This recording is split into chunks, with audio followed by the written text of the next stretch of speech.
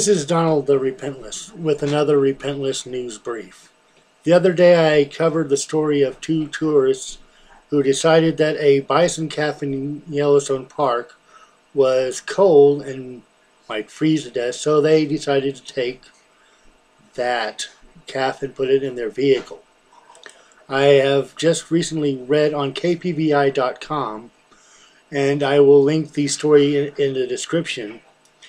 That calf has unfortunately been euthanized because its mother had abandoned it, and it was continually approaching people and vehicles along the roadways in Yellowstone Park.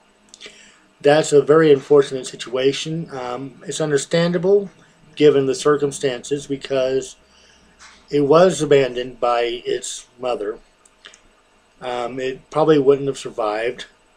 They are bred to survive in the climate, but without mother's attention, the mother's, it's a young calf still. So it's still, I don't know if it was weaned or not, but it was probably very dependent on its mother for protection and for food.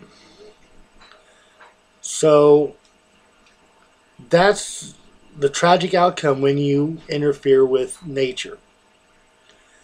The regulations that are mentioned in the two articles are there not only for your protection, because wild animals are not friendly, well, and you could get yourself injured, you could get killed.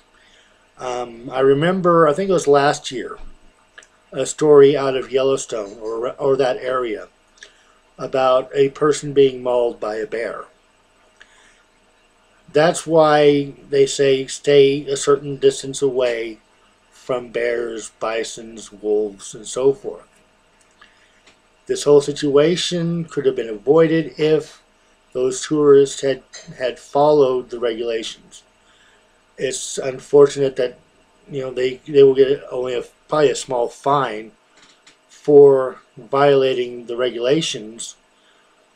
I know that it's probably best for, like I said, the calf, because it would be unlikely to survive at this point on its own, as young as it was.